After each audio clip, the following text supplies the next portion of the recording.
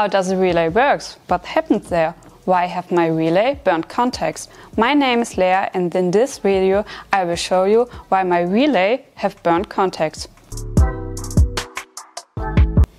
The ideal load for a relay is a resistive load. But in industrial practice, this load does not exist. Instead, a capacitive or an inductive load. When an inductive load is switched off, a light spark is generated, as you can see in the video. The resulting heat burns the contact.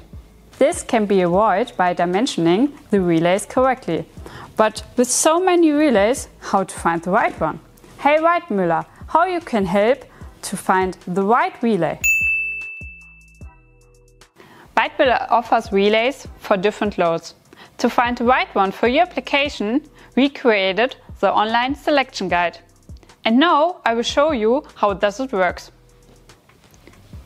Through 3 simple steps you get a result.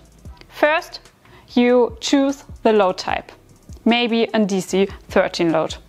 Then the switching current.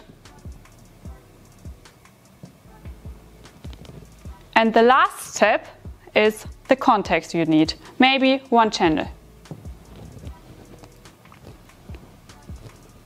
I find short information about the product families and I can choose one which is suitable for my load. In the online catalog we can say, okay, we need a 24-volt DC load, and then I can choose my right product.